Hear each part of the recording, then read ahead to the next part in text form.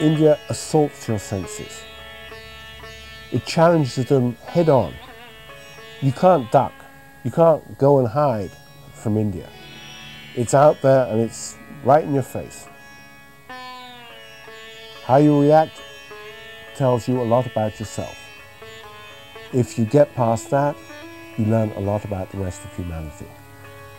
And you're a better person for it. What distinguishes India from almost every other country is the deep spirituality of all her people.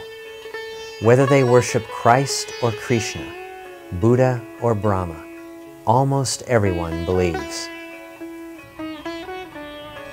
The woman who puts the dot in a .com at work may later put the dot on her forehead and go to the river to pray. India is modern and ancient, all at once. She balances tradition with flexibility. She's always adjusting, always spontaneous, and yet deeply resigned to fate. India puts her tiny boat into the raging stream and says her prayers.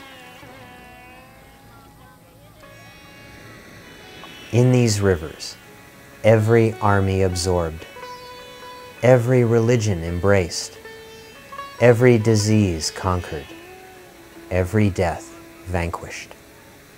With every answer comes a new mystery. No film can capture it. No book can describe it. Words and pictures are not enough. You must come here and experience it for yourself.